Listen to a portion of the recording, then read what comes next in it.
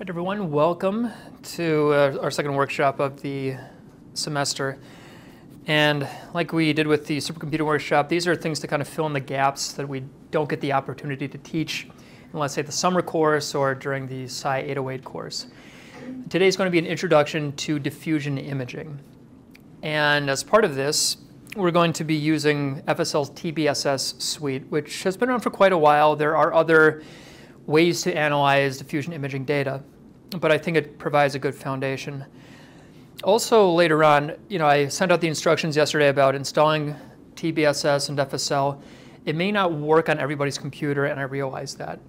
But today, as an added bonus, let's say, there's this other application called Neurodesk.org, which I've learned about recently, which should remove any of those difficulties trying to get like the paths correct, things like that. It's a container where it has everything you need in a single web browser, so you don't need to install anything. So I'm going to go through my slides first, give you the conceptual background of diffusion analysis and how we analyze it. And then you're free to use TBSS on your own computer if you were able to download it, or on a computing cluster, whatever you want. For everybody else, though, I'm going to be demonstrating it through Neurodesk, because it should work for everybody's computer, no matter the operating system. So you are a test case. I'm just putting that out there right now. It should work. It works fine on my computer. It's worked fine on other people's computers that I know of. And if it works, then this makes giving workshops much easier. And it has virtually every kind of neuroimaging software you could want on that. And again, all through a web browser. Okay. Let me see here. Diffusion workshop, yes. So let me begin with introduction to diffusion analysis. I think most people here I already know. I don't think there are too many new faces here. Is everybody here for the supercomputer workshop too? It's not a prerequisite, I'm just curious. But just so you know, everything I'm going to talk about here, the modules for that are also on there as well. Apologies for those lines, not sure why they're showing up there. Just a quick intro for anybody who may be new to this workshop series. Maybe you're a first-year graduate student. I am part of something called the Neuroimaging Initiative, or NII. And this is consulting for anybody who does neuroimaging. And as part of that, we do give workshops on things like advanced fMRI analyses, structural analysis, and also diffusion analysis.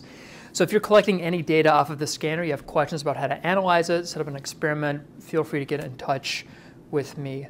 I believe Bennett has retired, if you knew him, just so you know. He does occasionally still answer emails, but just technically I do think he is retired. But it's me, Mike Engstad, are primarily the ones providing consulting services. Okay, so I'm assuming about everyone here that everyone has, or they will analyze diffusion-weighted imaging data at some point. And maybe you have some DWI data that you haven't looked at yet. Now, the data that you get off the scanner here, I believe you can get it either raw, that hasn't been pre-processed at all. We can also give it to you where it has already had some, say, denoising applied to it and so on.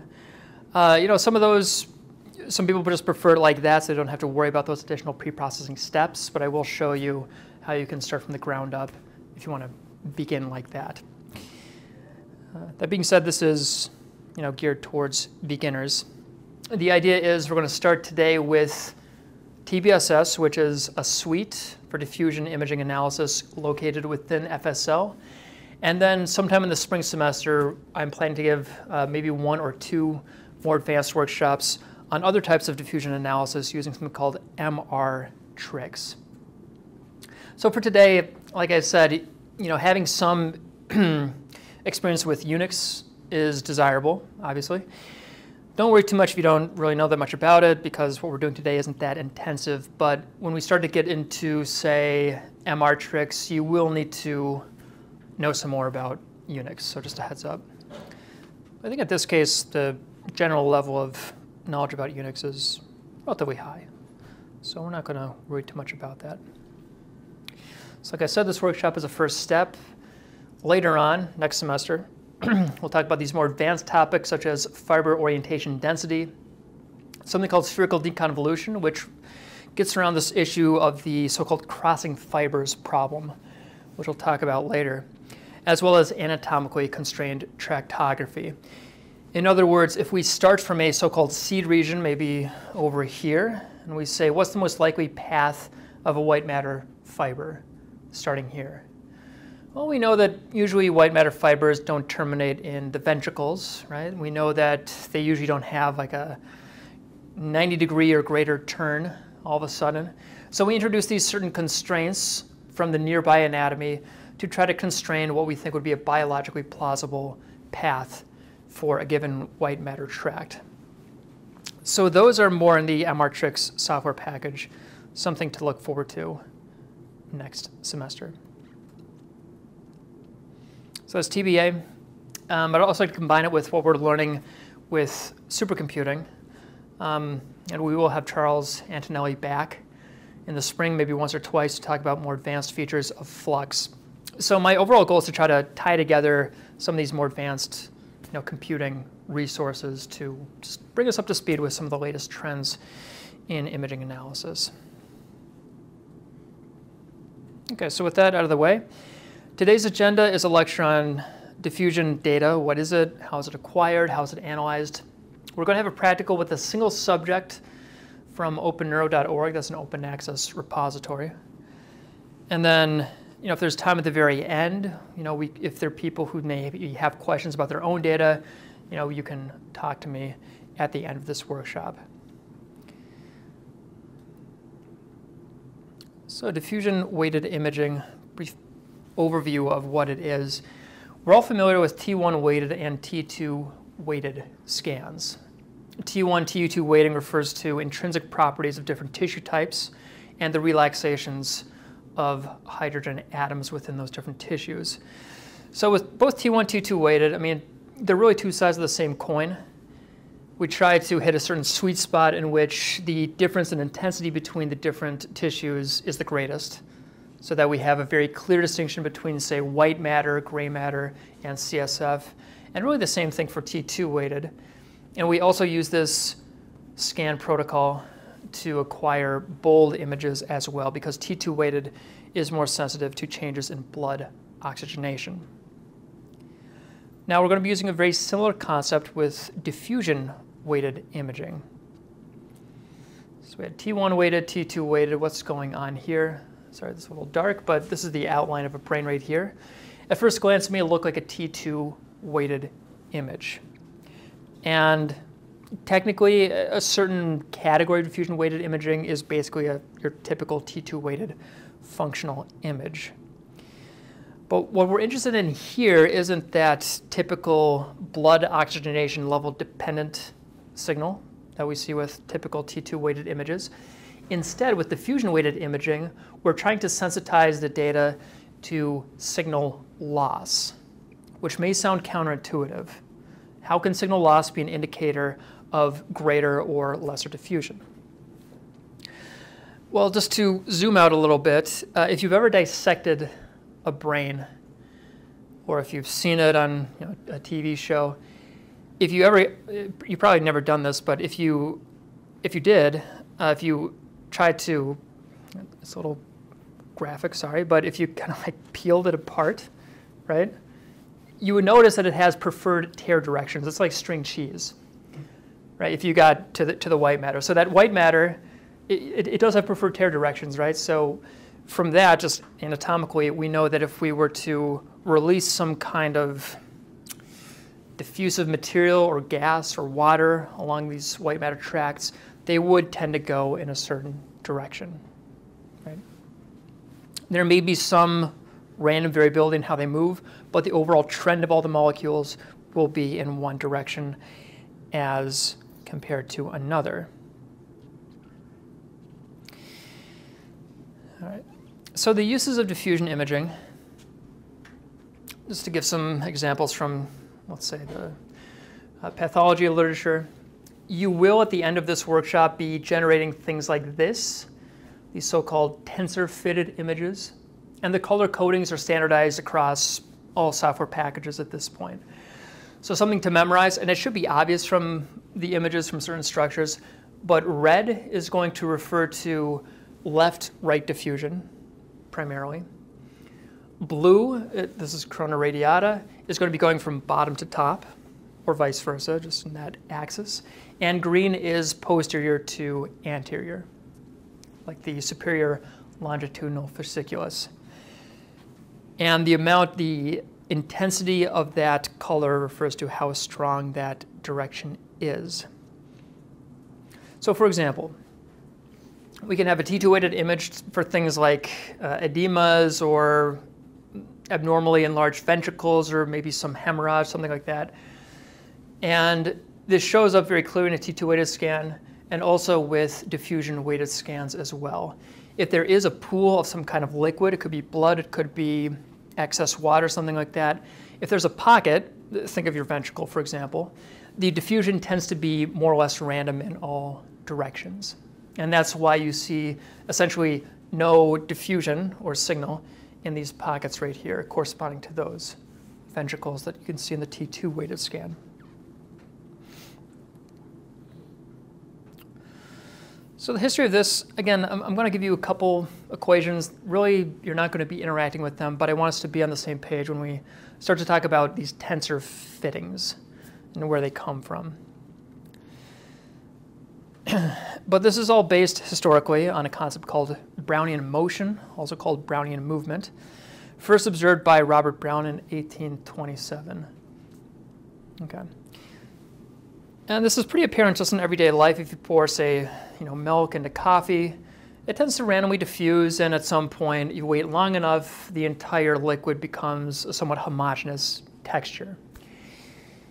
That's because there's a random diffusion of all those molecules. But how it gets to that point, you also see these intermediate steps in which there is some random dispersion of the milk as it starts to diffuse within the coffee.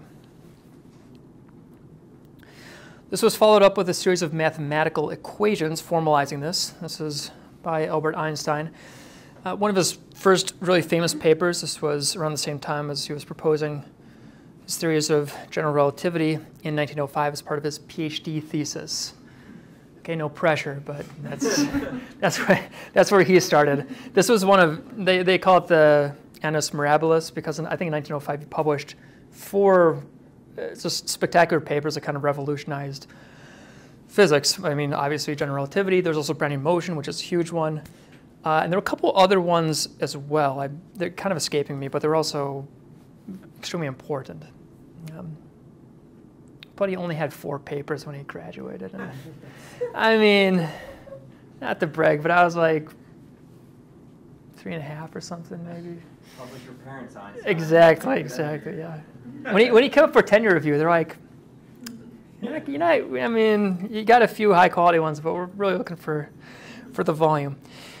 In any case, so here's an animation of what's going on with Brownian motion, and we can apply this to water diffusing through your white matter tracts as well. So think of these as water molecules, more or less drifting in random directions.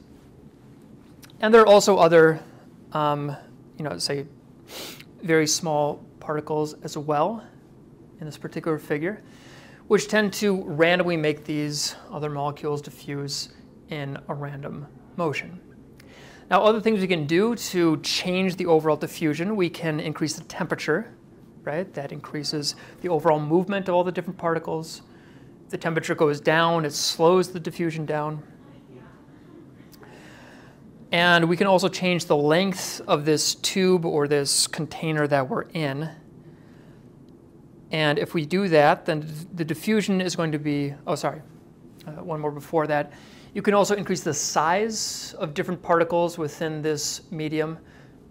Either they're bigger or they're smaller, and this can also affect the overall level and rate of diffusion.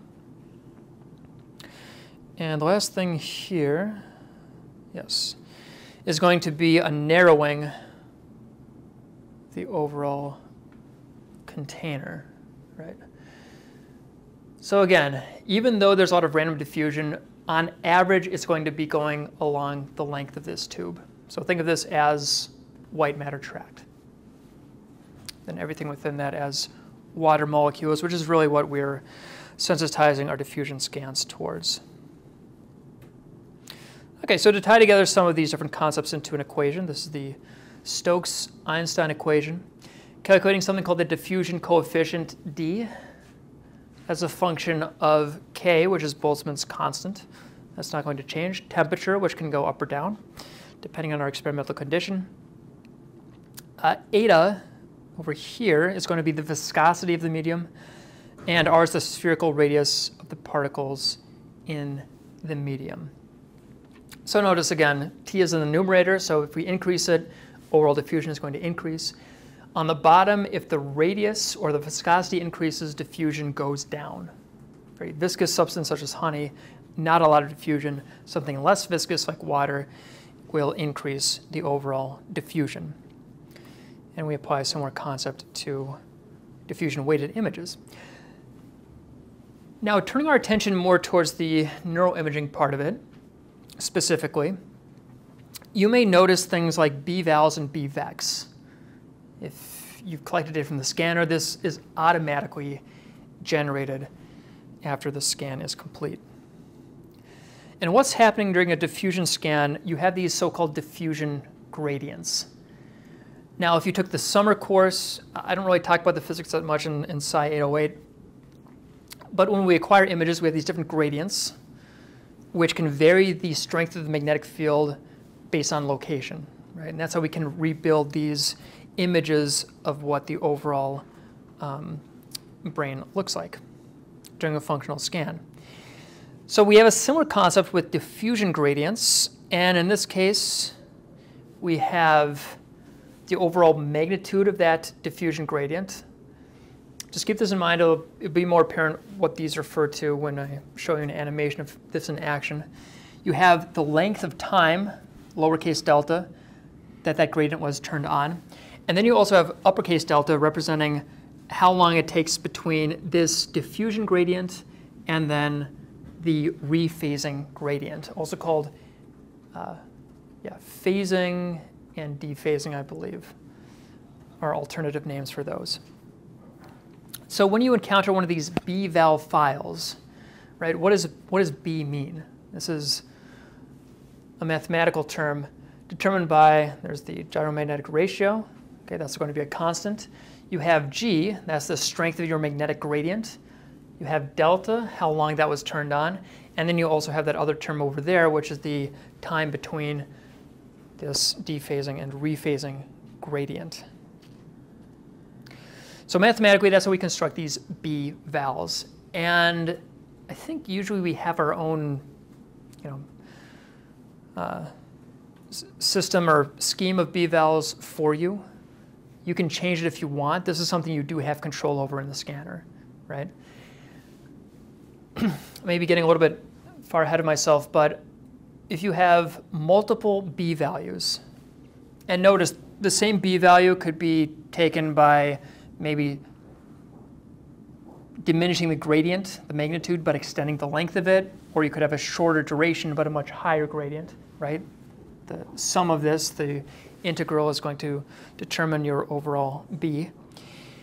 If you have multiple different B's, right? So maybe for a few scans, diffusion scans, I have something of this profile, but then some other scans during our overall diffusion scanning session, maybe I have a longer gradient and a higher B value. If you have multiple B values, that's a so-called multi-shell approach, which you may have heard of. So whether you have 2 B-vals or 4 B-vals, those are both multi-shell acquisitions.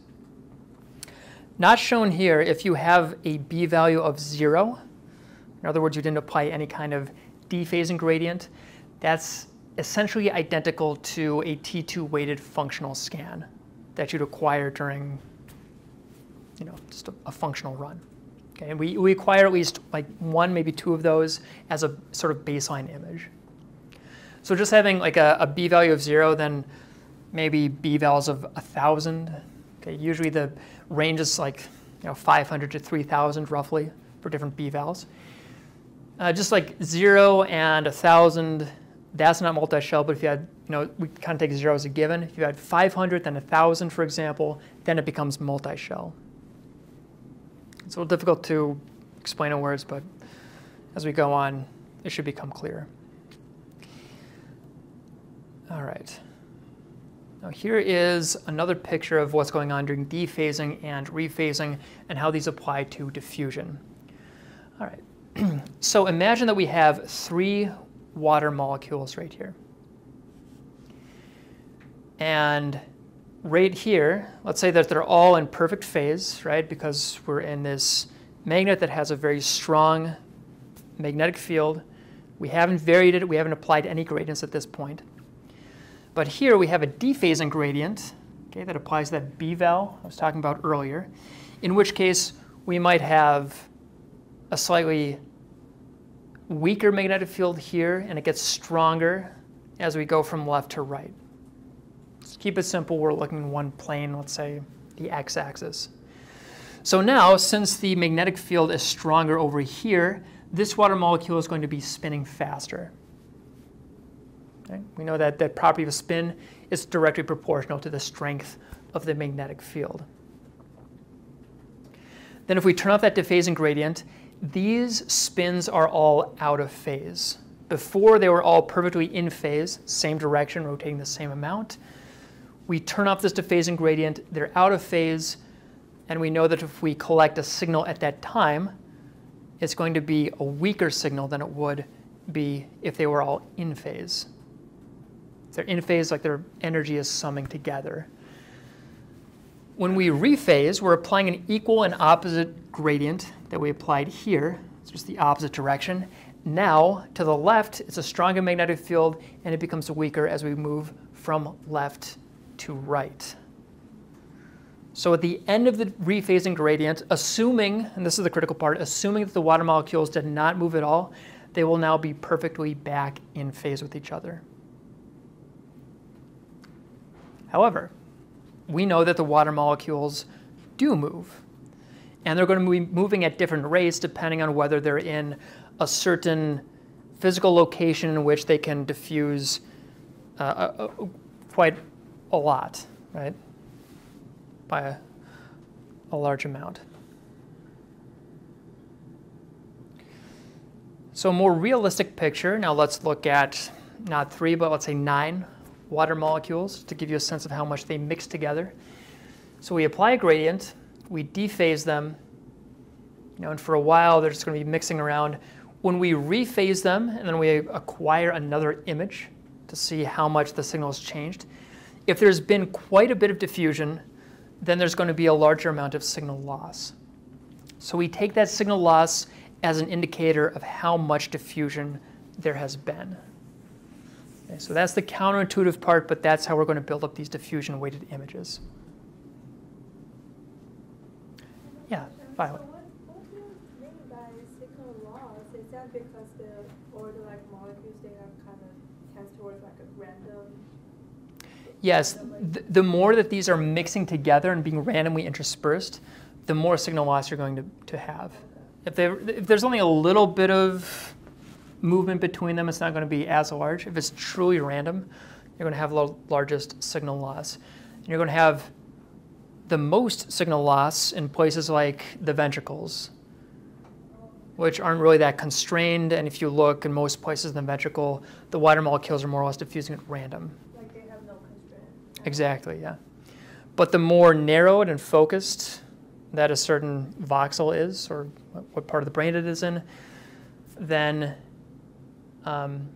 these profiles are going to look slightly different, right? Because you'll see later on how the signal loss tends to kind of change systematically along the white matter tracks as compared to, say, within the ventricles or the gray matter.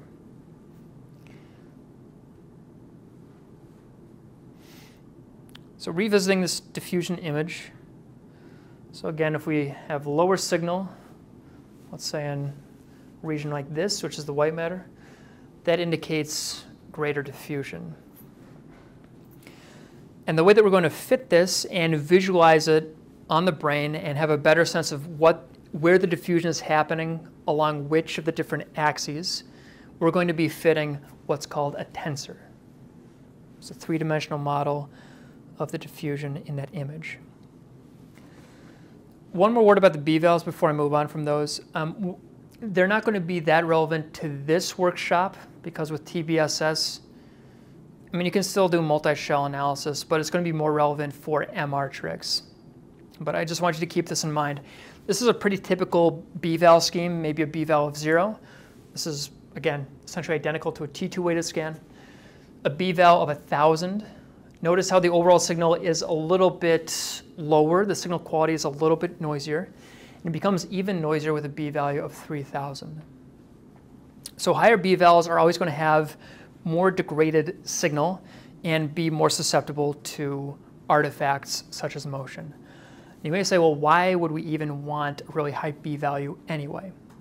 If you do multi-shell analysis in something like MR tricks, it uses these characteristics of lower signal intensity, and it observes how they change differentially in different tissue types. So for example, in the white matter, if I'm going from b-value of 0 to 1,000 to 3,000, the overall diminishment in signal intensity, that rate of change, is going to be different than a voxel in the gray matter or in the CSF. So when I talked about anatomically constrained topography, that is what is going to give you a more kind of biologically plausible diffusion map when you recreate the white matter tracks. This is a more advanced concept, but this is the reason why you would do it. Basically, higher b-values are more sensitive to differences between tissue types in diffusion, but they're also much more susceptible to artifacts. So it's a trade-off. Oh, one more thing before I move on from this. The more b-values you acquire, your scan is going to increase by quite a bit. Because ideally, you'd want the same amount. First of all, these B0 or B0 scans, you might have 1, 2. Some people have a b-value of 0 maybe every like 20 or 30 images. You may see them kind of randomly interspersed. I can't say too much about that. I'm not that familiar with why you would do it in that certain way. But in any case, you have relatively few B0 scans, but you would want an identical or nearly identical amount of these different b-vals later on. So if my scan is 5 minutes long with just b-vals of 1,000, if I included another shell, like b-values of 3,000, my scan would essentially double.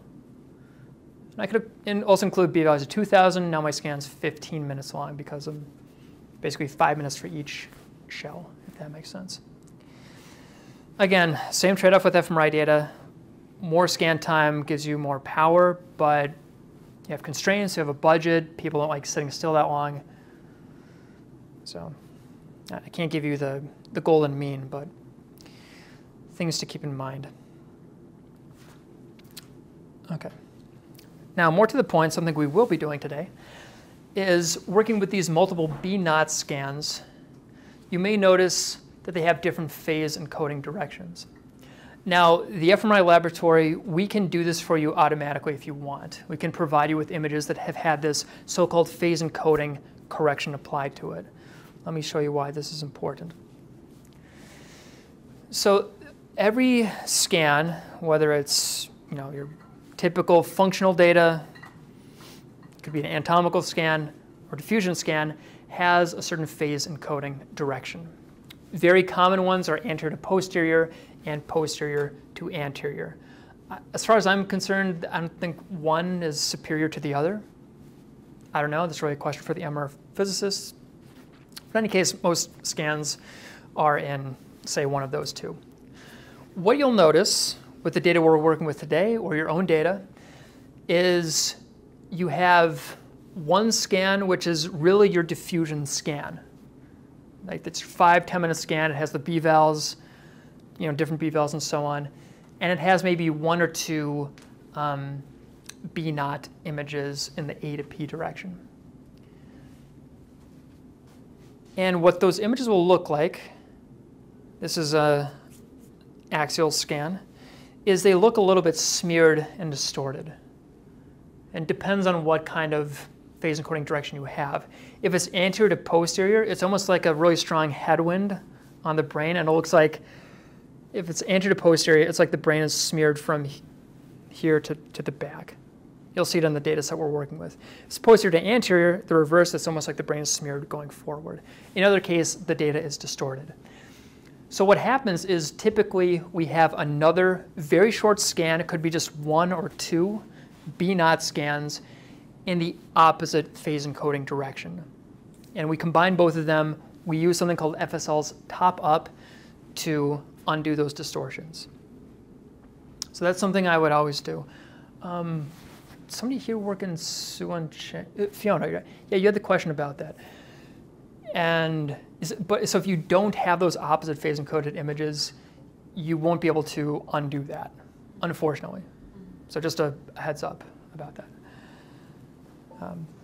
For those of you going forward, they don't take that much time, so I'd always recommend it. I'm not criticizing you. I feel like I'm calling her out, like, don't do that. But just something to keep in mind. And it was the scan technician's fault. Exactly, yes. Now I'm throwing them under the bus. Because they're not here, so it's easy. All right, okay, let's see here. Yes. Okay, so we'll talk a little bit about tensors, then I get into the practical session. Okay. So with all of that in mind so far, we're going to use all of the data about the signal loss, how much is it decreasing. And I talked about B-vals, but I'm also going to talk about B-vex, which is the other file that you automatically get when you acquire these diffusion images. So here's what a typical B-val file might look like. Okay, this is single shell. This is an example of single shell. The very first volume is a B0. Okay, so no diffusion, none of those dephasing gradients were applied. Then we have 1,000, 1,000. Basically everything in this sequence was acquired with a B-val of 1,000. You also have these B-vex, and these you don't have any control over during the scanning. These are going to be automatically adjusted kind of on the fly depending on the position of the subject's head and so on and so forth. But what's happening, this is a little confusing to read just from the text file. But if you put this into a spreadsheet, these would be triplets of numbers along the X, Y, and Z directions, indicating how much the direction of that, in what direction that dephasing gradient was applied in three-dimensional space. Okay, so I can't really decode this, but it's representing it somehow. So what's happening is it's applying those in as many different directions as possible, basically. You might, well, you do have control over something like if you want 64 directions, for example, or 128. Usually it's in multiples of 2, powers of 2, multiples of 2. This will, again, use all those 64 directions with these B-vals to try to sample as many different, different vectors in space, basically to kind of fill up a sphere in different directions, if that makes sense. So what's going to happen based on the direction of that diffusion gradient, and we can see within each voxel, because we know, with the direction of these different diffusion gradients, how much the signal has changed.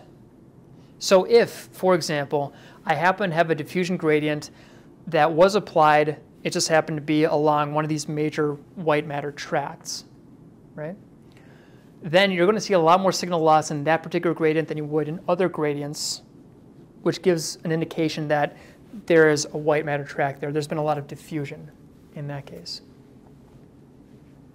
So these tensors, which I have in this figure up above, are designed to try to replicate or reconstruct the size and direction of these different tracts. And we do that at every different voxel. Yes? Is the magnitude of B-vex equal to 1 or certain value? I don't know. Yeah, the question was, is the magnitude of the b vex equal to 1? I don't think so. I don't think it actually sums up to anything. I could be wrong. I'm not sure. I just know that these are going to be different from subject to subject. They're subject specific. And that they indicate, it's like a 3-digit code basically telling exactly the direction of the diffusion gradient. I can see why you think it might add up to some number, because it should be equal intervals along some kind of sphere, along the entire head, but I can't say for sure. Basically, I don't know if there's like a check you could put in there to say that it actually did sample the entire space. But because at least the first three numbers seems to be the unit vector. These three right here? 0, 1. It's the first 0. This first one. 0. Yeah, this first one is. So this thing is, again, kind of confusing to read because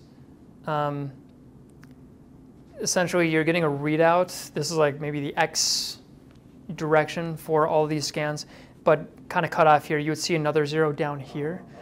For that very first b-val scan, the b-vex are going to be 0, 0, 0 because there's no diffusion gradient.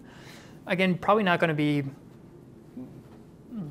I don't know if you'll be working with that really, but it is something to maybe keep an eye on.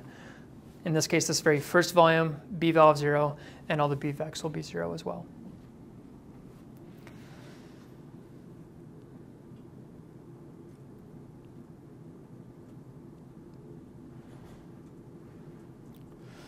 So like I said before, these color codings are pretty uniform across all packages as far as I can tell. I think it's standardized. Any diffusion in the x direction is going to be color coded in red. Anything in the y direction, which in our case is front to back, is going to be in green. And then if we have a third dimension kind of coming out of the screen, the z dimension, top to bottom, bottom to top, it's going to be color coded in blue. A very common diffusion metric is called fractional anisotropy. So here's the metric for it. Think of it as like a weighted average of all three of your eigenvectors. So eigenvectors, there's a distinction between eigenvectors and eigenvalues. Eigenvectors represent the direction of diffusion in the x, y, and z directions. Like kind of how confident is it that it's along one of these axes. Eigenvalues is the magnitude of that diffusion. So in other words, you might have a really strong eigenvalue along, say, the x-axis, representing more preferential diffusion along that. If all the eigenvalues are kind of the same, represents more of a general diffusion without any preferred direction. So FA, fractional anisotropy, it's a weighted average of the eigenvectors. If eigenvector 1, in this case, is much greater than the other ones, that's going to lead to a higher FA value, is the way to read this. And same thing for eigenvector 2 or 3. What is the E? The E, I actually forget. I believe so. I thought I had that in my notes, but Or average of the 3 eigenvalues? I think so, yeah. I think it represents some kind of expected value or mean. It's a good question. Yeah, I don't have them in my notes. So how do you get those eigenvectors and values? Right. You're going to explain. Essentially, that's going to be calculated for you with the software package. That's where the heavy lifting comes in. And it should also be noted that, say, eigenvector 1, that always corresponds to the principal direction. It doesn't necessarily correspond to the x, y, or z axis. It detects that there's some kind of principal diffusion direction, and then that gets assigned eigenvector 1, and then 2 and 3 in descending order of how strong the diffusion is in those directions. So you get the eigenvalues and vectors for each voxel? Yes. So these are calculated for each voxel. And then you can create these whole brain maps of, say, FA values across the entire subject. Whoops. Okay, so just one more animation here, showing you how the tensor is constructed. So again, this is a three-dimensional model of what the diffusion is going to look like, let's say along this white matter bundle right here. So here we have some water molecules. They're just kind of diffusing in space. They may, I thought they were going to bump into each other, but whatever. They're just diffusing around, doing their thing. And when we fit the tensor, we say, okay, how much do we need to kind of elongate this ellipsoid to best fit, let's say in this particular voxel, what the direction and the magnitude of diffusion is. So if we look at this, let me slow down here a little bit. So again, we have 3 eigenvectors, and the amount that we scale each of those is going to be their eigenvalue. And again, I've color-coded them. Let's just say in this case, yeah, that's x-axis in red, y in green, and blue for the z-axis. And the amount that we scale them is going to be the eigenvalues. So eigenvectors, that's the direction of the diffusion. Eigenvalues, magnitude. And then we can use these to calculate things, not just FA, for example, but also things like mean diffusivity. MD and FA are probably the two most common diffusion metrics. I'm not going to get into too much about what they exactly correspond to in terms of like brain function. There's kind of like a very loose term thrown around, which is white matter integrity. There's debate about what that actually means.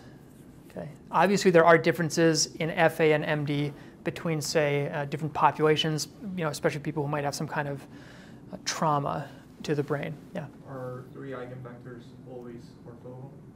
Yes. Good point. Yes. The 3 eigenvectors are always going to be orthogonal. So it detects that at some point there is some principal direction of diffusion, and then from that the other eigenvectors are plotted.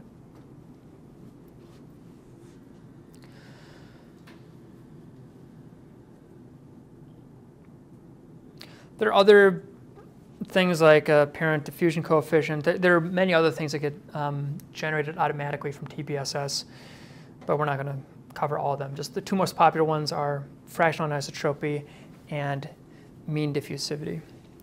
Okay, just have a few more slides before we get into the practical part, because it's also worth talking about the drawbacks of DTI. Notice, if I'm being careful with my words, you do not collect a DTI scan, right? You collect a diffusion-weighted scan. Diffusion tensor imaging is what you do afterwards. After you collect the data, you fit these tensors, which I just showed you, and then you can calculate things like FA and MD.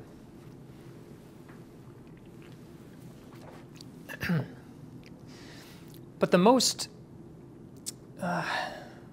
pressing drawback of DTI is the so-called crossing fibers problem. So DTI cannot adequately model crossing fibers within a voxel. This is probably not that common, in which you have 2 major fiber bundles crossing at perfect right angles, but it does happen sometimes though, right, very close to it. But in any case, if we had this particular situation in which we had within a single voxel 2 fiber bundles that crossed perfectly, when we fit the tensor, it would split the difference and say there's actually no preferred direction of diffusion, and it would act as though it's kind of randomly diffusing in space. But we know it's actually just these 2 things tend to cancel each other out if we're fitting a tensor. The underlying reality is there's actually 2 orthogonal fibers there. This can be mitigated with a more advanced technique, again, looking forward to next semester with M-Artrix, called constrained spherical deconvolution. Similar to what you see with convolution and deconvolution with fMRI data, we convolve some kind of instantaneous moment with that canonical href function. Same thing here. We collect data from these diffusion scans. We might see something like this. And it could be that, yeah, there's actually just random diffusion. It's not constrained at all. But it could also be the fact that we have perfectly crossing fibers. So what will happen with something like MR-Trix, it'll take data from nearby voxels to try to determine whether there's actually crossing fibers or not. And also use this spherical deconvolution approach to try to disentangle something like these crossing fibers into their constituent parts. So again, we're not going to cover that here, but we will talk about it more next time.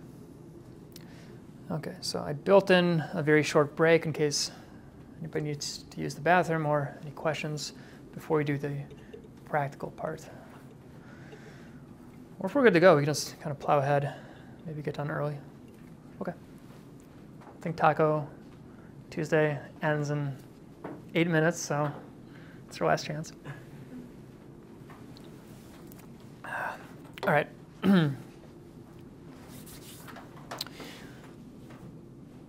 Okay, so let's begin with Neurodesk. So that's how I'm going to do it. I recommend everybody tries it just so I get a sense of whether this will work for everybody else as well. It's neurodesk.org.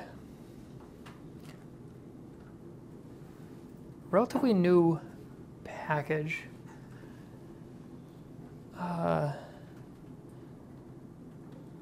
Yeah, last week I talked to one of the developers, Ashley Stewart, and just found out about this. It seems relatively new, but it seems to work pretty well, so we're going to dive in and see what happens.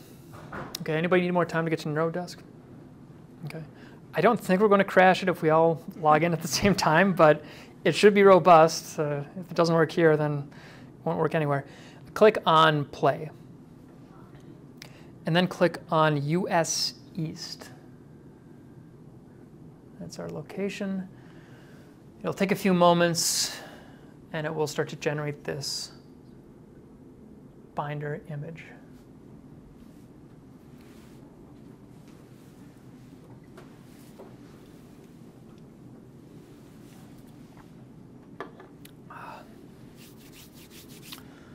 Maybe take 30 seconds, I think. What's happening here is it's loading a container. It's segregated from your underlying operating system.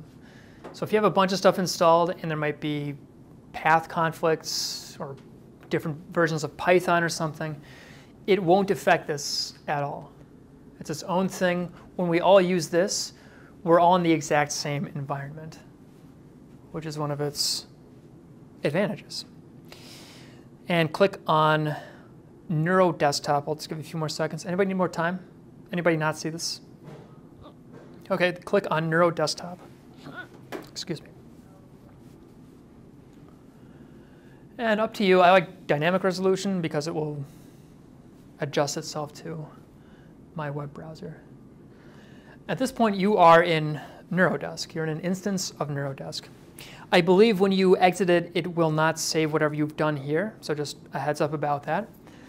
But the way it interacts with your computer is as follows. If you click in the very lower left, this icon down here, it has usual things like graphics, Office, whatever.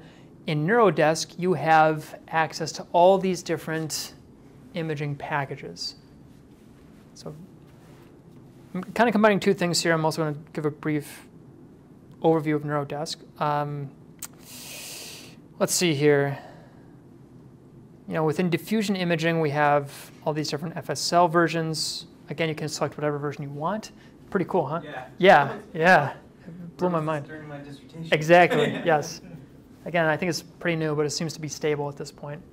MR-Trix is there, which we'll use next time. But just for example, I installed a new update of the Mac operating system, and FSL still works. FSLeyes doesn't work anymore on this computer. This is maybe a year old MacBook Pro. And I'm really not a computer expert, but this removes all those issues. It's slightly slower than doing it on your own machine. Okay, think of this as like a virtual machine. But that's really the only drawback that I can really see here. Okay, so I'll leave that to you. I mean, so many things you can look at: rodent imaging, machine learning, functional imaging. It has AFNI, FSL, SPM. Only thing I want to point out is if you do use something like SPM, you'll need your own MATLAB license. So you'll need to get your license, input it to actually use MATLAB here. Same thing with FreeSurfer. You need to actually get the license before you can use something like Freeview. But otherwise, it seems to work pretty well. OK, so what I'm going to do is here I'm at Diffusion Imaging, FSL. And I'm going to select the most recent version of FSL, which is 6.0.7.4. Let me increase if I can. OK. Hopefully everybody can see that OK. So if you use a supercomputing cluster, it's pretty much the same thing as just like loading a module. Right? We have all these different modules. You can load them. You can purge them, remove them. Same exact thing. So right now we have access to FSL and TBSS, everything we'd need.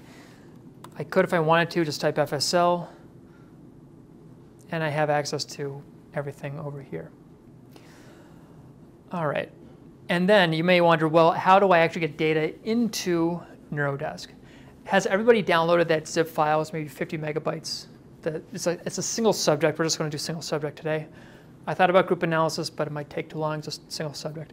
So if you have that, mine is on my desktop. But it could be anywhere. It doesn't really matter. Just locate it. And then it's as simple as clicking and dragging into Neurodesk. Make sure, if it's a folder, make sure it's zipped. It has to be compressed before you can move it into Neurodesk.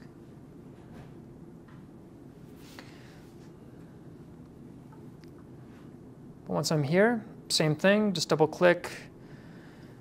Actually, no, that might not be as efficient. Right click and just extract here. So now we can actually work with it. OK. And like I said, you don't have to be that fluent with Unix for this particular workshop. You can just follow along with what I'm doing. All I'm doing is going to desktop. So cd, change directory, desktop/TBSS data.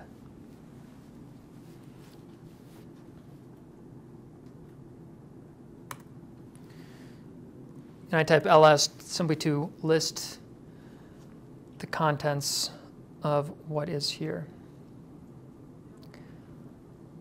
I should have. I think we'll be OK for now. We might need to. For some reason, when I downloaded these individual from OpenNeuro, they were a little bit different. I should have changed those.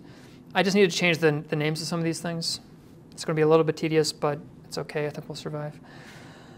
OK. In any case, what we can do, if you have code that you already know works with FSL, what I'm going to ask you to do is go to Andy's Brain Book, go to TBSS. Slightly down the way here. And then click on Introduction to Tract-Based Spatial Statistics. Okay. And then we're going to start at Chapter 3, which is looking at the data.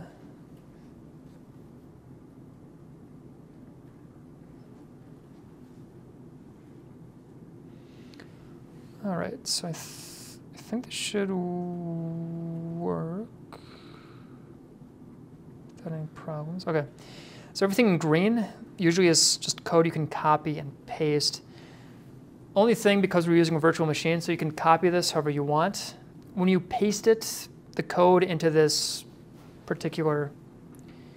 Oh, by the way, so I'm on Chapter 3, and I've simply copied this code right here, this FSL info, this first block of code that we see right here.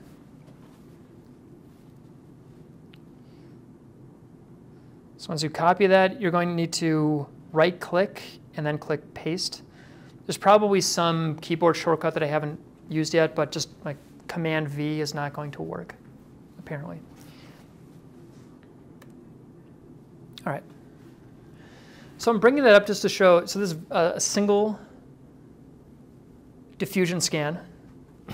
These different dimensions outline how many voxels there are in the x, y, z dimensions. Dimension 4 is the number of time points, which is 102. And I'm pointing that out because when you look at the b-vals, b-vecs, we want to make sure that they also match up with this number of time points. Sometimes people will have some error during their pre-processing, and for some reason in the b-val or b-vec file, the very first b-naught image isn't included. So you just need to maybe enter 0 in there, and then you'll be fine. Okay. Okay, just a few minutes of tediousness. I apologize. When I downloaded these, for some reason, they were saved as something a little strange. But what we're going to do, type MV. We need to remove some of these text extensions. Copy that. Paste it. Paste again. So this move command just means rename this file, which has that .txt extension.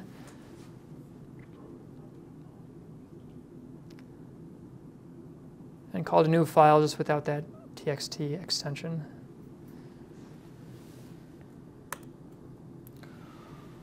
Okay. And we just need to do it for the other text files as well, and also replace the subject ID. So here I'm highlighting sub path 31, acquisition AP. That's that anterior to posterior phase encoding direction. So I copy it, I paste it. Let's paste it again, change the following things. First of all, remove the .txt. And also change path 31 to con 08. That's subject name.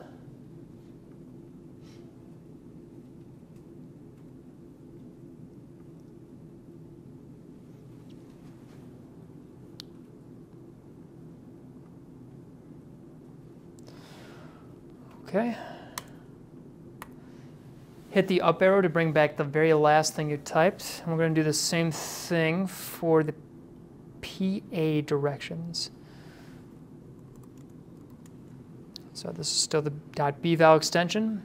Just change AP to PA, using the arrows to get around.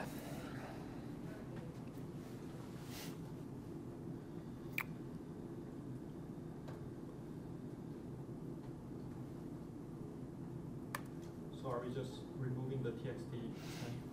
Yes, and also changing the subject ID for a few of them. For some reason, they have sub path 31.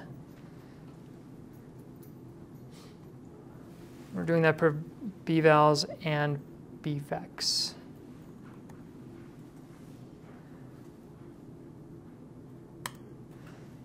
So you can take a look at what I've written so far up here. And you should get, at the end of the day, something that looks like this, where everything has the same subject ID. We have bvals and bvecs for everybody.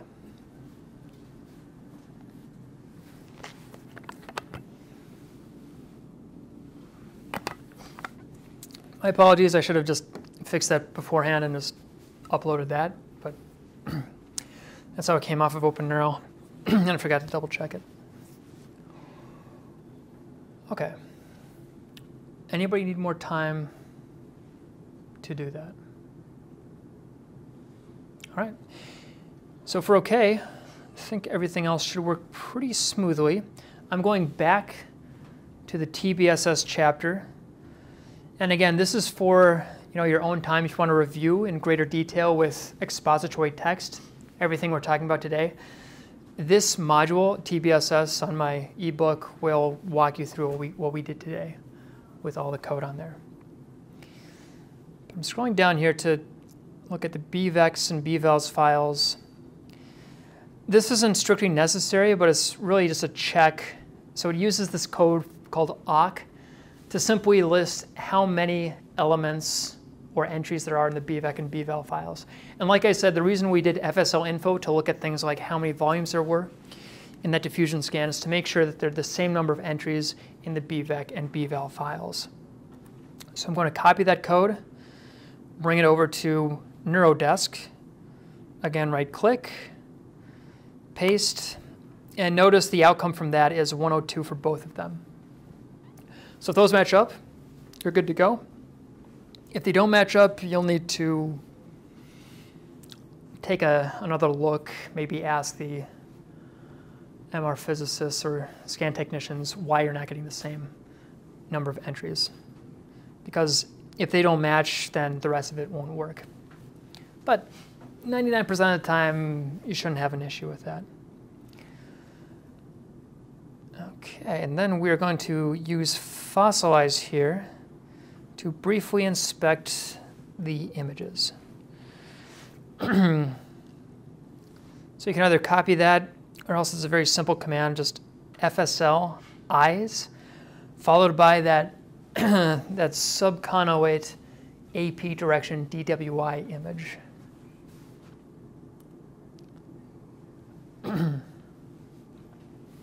So again, this is good because this morning FSLeyes was not working on my laptop. No problem though, I can just look at it here. So here's a typical diffusion-weighted scan. If you want to bump up the contrast, you'll see these things up here. You can change the max maybe to 1,000. It should be a little bit brighter, for example. And here's that artifact I was mentioning earlier, that anterior to posterior phase encoding direction. It's kind of difficult to really know what it should look like unless you look at the T1 weighted anatomical scan, but it is a little shortened and smushed inward from the anterior to the posterior part of the brain. So it's an artifact. Also, down here, this volume. So it starts indexed by 0, representing the very first volume in FSLeyes. If we click the rocker button up, okay, so these first 2 images are B0 images. Some scans have 2 of them. Again, I don't know the details why, but it's like that in this case. Once we get to volume 2 and above, again, I can change this max to maybe make it a little bit brighter. Okay, like 100. So here we have the true diffusion-weighted images. These have a diffusion gradient of 1,000 applied to them. In that BVAL file, it has BVALs of 1,000 for everything after the first couple of scans. So again, see how they're a little bit more degraded in quality, right? The overall intensity is a little bit lower, and you can see that the signal is quite a bit lower in what we typically consider the white matter regions. And it's like that throughout the rest of the image as well. Oh, there's another. Yeah, the intensity can change based on the strength of the BVAL. Okay, so that's a really brief, quick look at the data. And if you want to see how this matches up, what should I do here? Okay, I just hit the Control-Z. So I get control of this again. If I type cat and this isn't strictly necessary. You can just watch what I'm doing if you want to. This DWI.bval.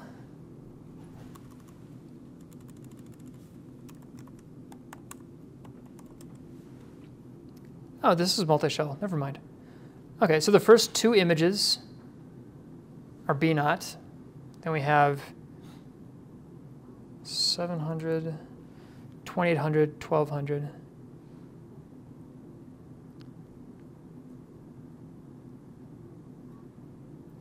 Yeah, that's why you see varying intensities in these different images here. Okay. Any questions so far? Just looking at the data, seeing the correspondence between the B-vals and the underlying data. Okay.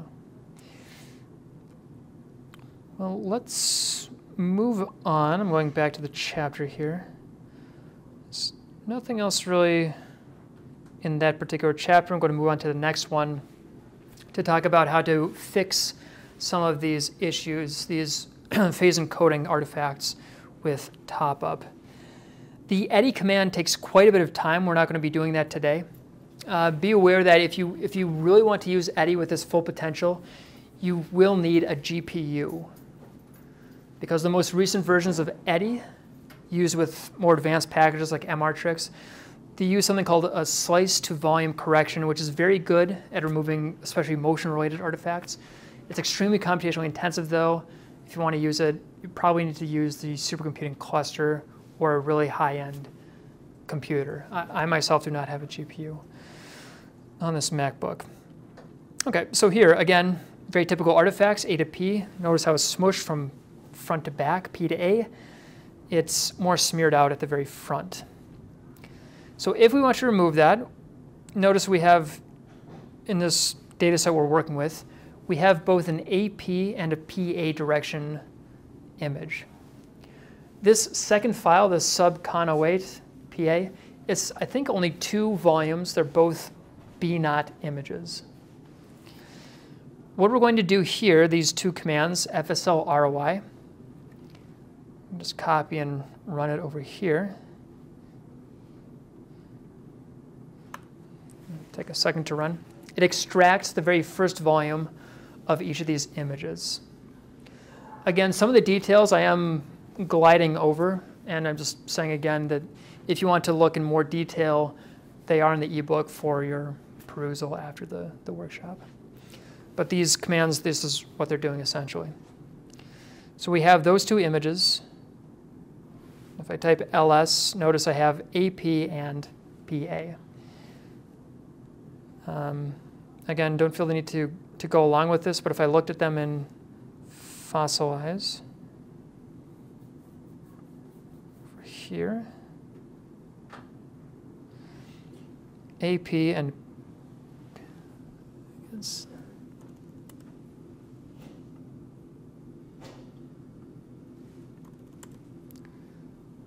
there's AP, sorry, there's yeah, PA, and then AP. I'm just hiding the overlaying image to show both of them. So both of them have artifacts, smearing artifacts in opposite directions. So what we're going to do, if you go back to the chapter, keep scrolling down, this next command, FSL merge, is going to combine both of them into a single file.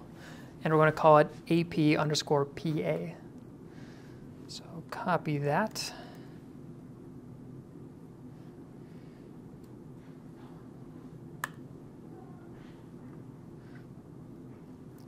Paste, and I'm not going to look at it in FSLeyes, but just take it from me. It's a single image, just has both of them in one file. This next part is a little complicated. Just take it from me that these images, sorry, these numbers, whenever you're going to run Topup, you'll need two rows of numbers.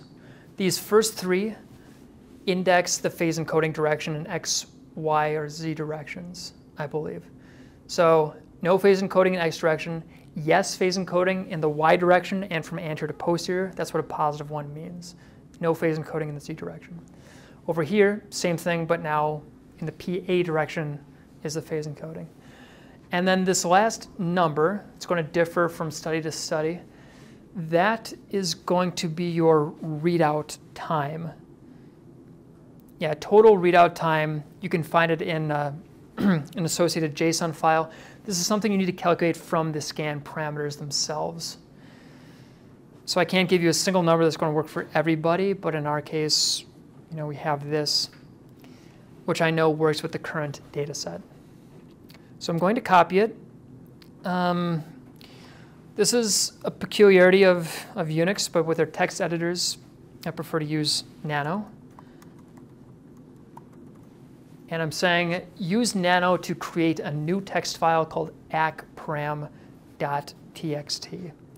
It's a little weird. It's a text editor within the terminal itself. But you can right-click, you can paste, and then notice it says these different key combinations. 1 to write, out. So if I hold Control and then press O, it says file name to write. Yeah, no, don't do that. File name to write, yes, just hit return. And then Control X will get out of Nano. So again, I just pasted it, I hit Control O, pressed Enter, and Control X. And that's the most technical we're going to get with Unix. And it can be a weird place. Okay, so now that we have all of our ingredients, we have this combined file, both phase encoding directions. We also have our ACK-param file, which you can read about more here. We then use this line of code here, Topup. And this one will take a few minutes actually to run. So let's copy it, paste it, then I'll talk more about what it does.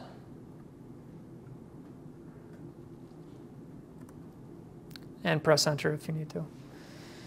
Okay, so this command with FSL, it's called Topup.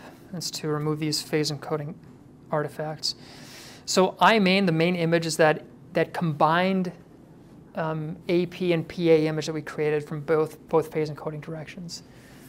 Data in is this ACK-param file. --config, you may say, well, we never created this. What is this b02b0.cnf? This is a default file contained within the FSL library, so there's already a path to it. Topup knows where it's located and what it's called. Just think of it as a constant. I usually don't change it. In very specific situations, you may want to alter that, but I've never had to do that. It just seems to work pretty well with most diffusion data with Topup, so I include it as it is. And then the out is going to be this APPA underscore Topup. So again, this may take a few minutes. In the last 10 minutes we should have enough time to fit the tensors and take a look at it for a single subject, and that's more or less where I wanted to end today. But any questions while this thing is operating?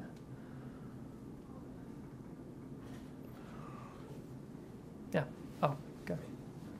Oh, I did find the shortcut. You can use Control to copy and paste and Control Shift to copy and paste in the terminal. Just so you know. Oh, okay, okay. Because I live and die by shortcuts. That's good. Okay, so what was that again? So it's so Control, you can copy and paste like in the general screen, but if you want to copy and paste into the terminal or paste in the terminal more likely, it's Control Shift. It's basically like, I think it's like most Unix or Linux machines. Control Shift P. Control Shift V. Oh, Control Shift V. Yeah. Oh, nice. That'll Okay. paste your code. Thank you. Yeah, Yes. super helpful, I think, sometimes to just do Control that. Shift V. Yeah. Yes. Awesome. Well, learn something new every day. You taught me a lot, so I can only. Thank you. No, I appreciate that. give you Hey, something. Yeah, lots that's of all things shortcut. lots of things I don't know. Oh, it makes my life easier. Okay, I think that should be done now for all of us. And the next step is actually goes by very quickly. I'm not going to talk too much about it. Again, this is kind of for your own perusal. But all of these different options are going to apply. So that first step created this thing called a field coefficient map. Think of those as like, field maps for unwarping imaging data. They kind of trace out where there are problems and then apply like an equal and opposite unwarping to that. It's the same principle that's being applied here with this apply Topup command. So I'm going to Control Shift V. Wow. Okay. All right. And this should only take a few seconds, and we'll take a look at the finished unwarped product.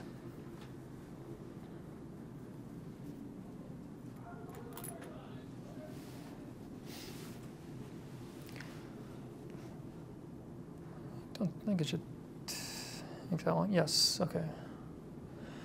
Excellent. So the output of this is AP corrected. I call it AP core.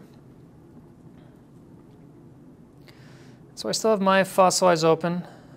And if I now add from file AP core, you should see a corrected image. And if you want to compare this to what it was before, here's what PA looked like. That's what AP looked like. Okay, so just keep those in mind. Those are those warped images. This is the one that's been unwarped. It should look more reasonable, right? So I would always include that. So this next step of eddy, we don't have time for it. Again, it takes a very, very long time. It does improve the image quality somewhat, though. There are these eddy artifacts, which look like little whirlpools that are very common in diffusion data, but we're not going to be doing that. What I will be doing, there are a couple of commands that I use for eddy, but I also need for the next step, which is fitting the tensors. So FSL ROI, we're going to extract the first volume from this corrected time series, just because I know that that is the one that does not have any diffusion gradient applied to it, and it should have pretty good contrast to create a mask that I'm going to restrict my analysis to. So when I say mask, I mean something like this, which only has ones that include brain voxels and remove everything else. So you may notice in a figure like this, there might be some additional kind of extraneous things, like could be the tongue or face, things like that, neck. It'll simply remove that. That's what the mask does. So these next two commands, I'm going to copy this FSL ROI command. Go back to my terminal.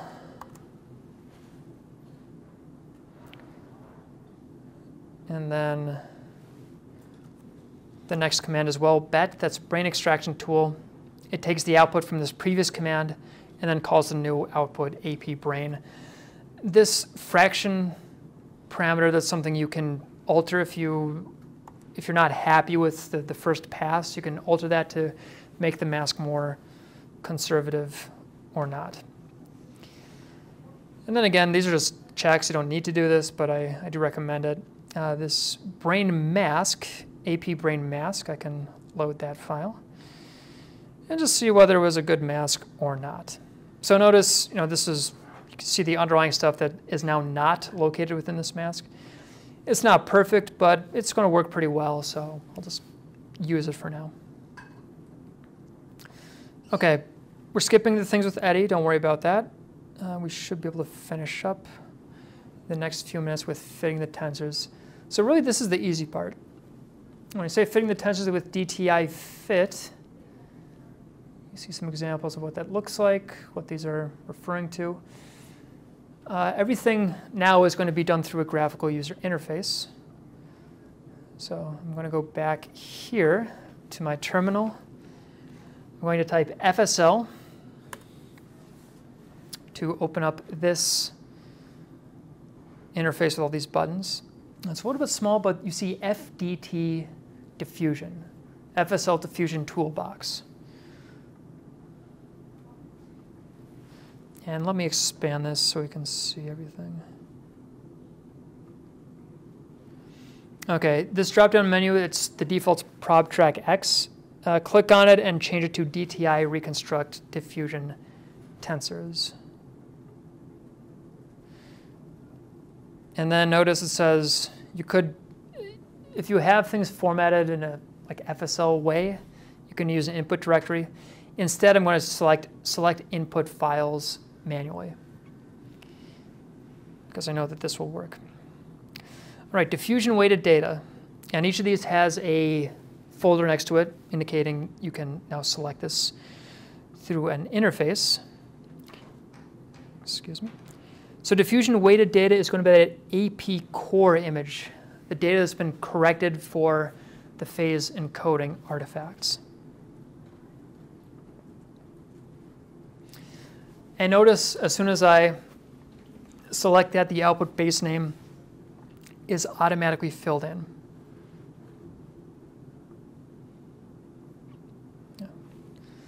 It's not resizing, but that's okay. The BET binary brain mask, simply to restrict my analysis only to the mask of brain voxels and reduce processing time. So again, click on this folder and select AP brain mask. the mask created during BET.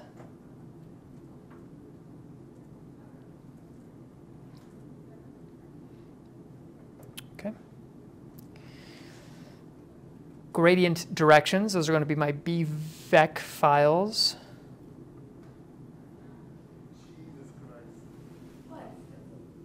What? Oh, whoops, don't go.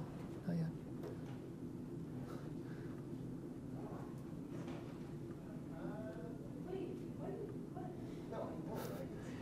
Okay, we're only going to be using the AP ones. Remember, you have your kind of real diffusion image. Everything else was just for unwarping purposes. So the primary phase encoding direction is AP. That's what our analysis is going to focus on. So I select the BVEX for the AP direction. Then same thing for the B values. It's kind of annoying how I have to resize this every time, but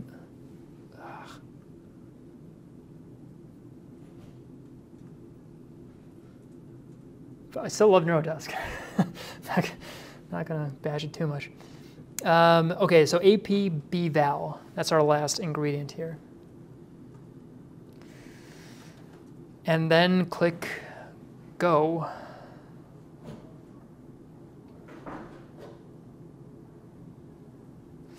Now, I did notice this when I was doing it myself. I don't think this error actually affects anything. I'm not sure why it pops up, but just hit OK.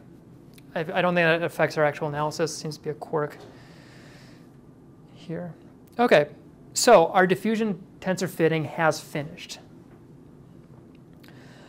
Now, you can either open up FSLeyes again. I'm going to make this a little bit cleaner. I mean, we have everything from before. There's this minus sign. I'm just going to remove all these images just to make it a clean slate. Or you can open up a new FSLeyes, same thing. If I go to File, Add from File, I am going to open up DTI FA. Okay, that's my fractional anisotropy images. So TBSS automatically calculated those parameters I was talking about before, FA, MD, I think a couple other things as well. So we have all of those that you could use for whole brain and for ROI analysis. One more file I'm going to add is DTI V1. DTI underscore V1 is the other image that I opened up. So this is looking a little bit more like a diffusion tensor image. Last step is go to Modulate By and then click on DTI FA. So I have DTI V1 highlighted and then Modulate by DTI FA. So this is our fitted tensor image, and they have their underlying FA values as well, which you can see down here. So fractional anisotropy, I don't think it goes above 1. I believe 1 is perfect, like preferential diffusion. 0 is more general diffusion, which I can test by clicking in a ventricle. FA is very low. Corpus callosum, FA is very high. So that's just a validation check. And notice red, again, corpus callosum goes left to right. That's in red. Something like the corona radiata is in blue. And then superior longitudinal fasciculus, which I think is around here, is in green. Can you remind the direction of the color and the color? Yes, red is right to left. Green is posterior to anterior. And blue is inferior to superior. So I checked those major pathways just to make sure that the colors are actually mapped onto it correctly. I haven't really had an issue where they've been switched, but I check it anyway. Okay, well that was everything on my agenda today. So I gave you just conceptually what diffusion imaging is. We're working with Neurodesk, which I think is kind of a bonus, really important thing to know, because it will work anywhere, anytime, it should. And then we analyze a single subject, kind of start to finish, fixed a very common artifact, the phase-encoding artifact, fitted the tensors, and then at this point, if you had multiple subjects, again, just going back to the book, the next chapter would be doing a group level analysis if you had multiple subjects. And from there, you can do your typical whole brain correction. You could do ROI analysis to extract FA values from a given region. Really, it's up to you. Okay, so I think that's good for today. Thank you all so much. And just be on the lookout. I don't have an exact date in mind, but next semester we're going to be following up with both supercomputing and diffusion. Just, filling in the gaps for things we can't fit in the normal courses.